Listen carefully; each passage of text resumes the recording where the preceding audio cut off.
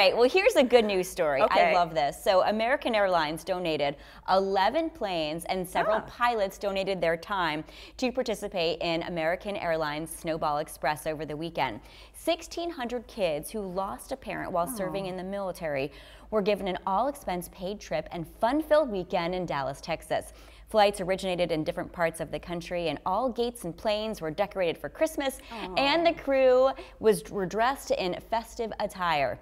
My friend Darryl Egg Smith was the first officer on Snowball 5, which took off from LA with local area kids, flew to Sacramento and then Phoenix to pick up more before finishing in Dallas. Yeah, and First Officer Smith told me that the experience was such an honor. And look at that. So that's them arriving in Dallas, all the kids, and he just said it was really cool, and I love it because he did not get paid for this. Right, he just did it out of the kindness of his heart and really made some kids' days. Oh, I know. So really great PR too for American Airlines. Yeah, I love that story. Thanks, Egg.